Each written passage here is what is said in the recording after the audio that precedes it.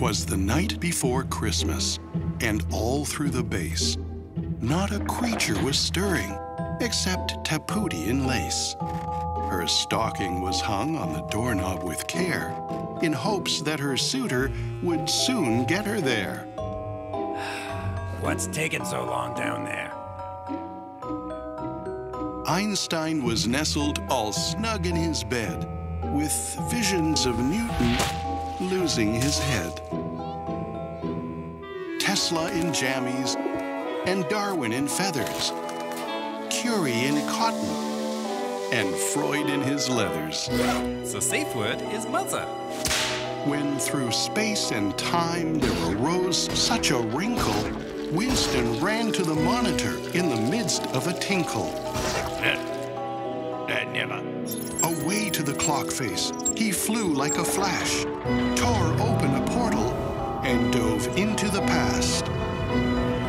The moon on the breast of Austrian snow gave an ominous tone to the houses below. When what through a window did Churchill there see? But a miniature Hitler who was smiling with glee. More rapid than gypsies, his teammates they came, and he whistled and shouted and called them by name. Now Darwin, now Tesla, now Freud and Taputi, on Einstein, on Z3, and you too, Mary Curie.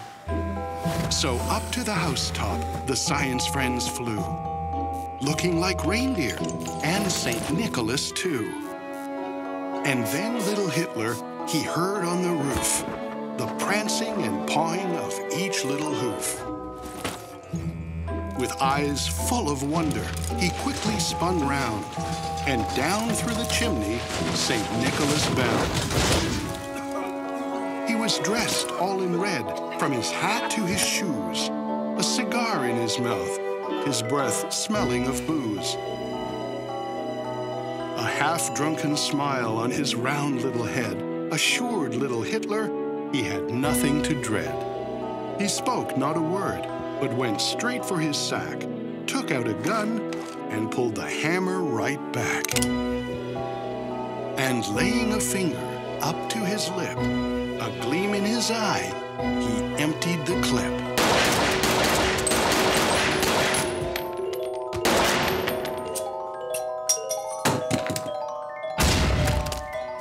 He sprang to the roof, to his team gave a wink. Back to the future, they were gone in a blink.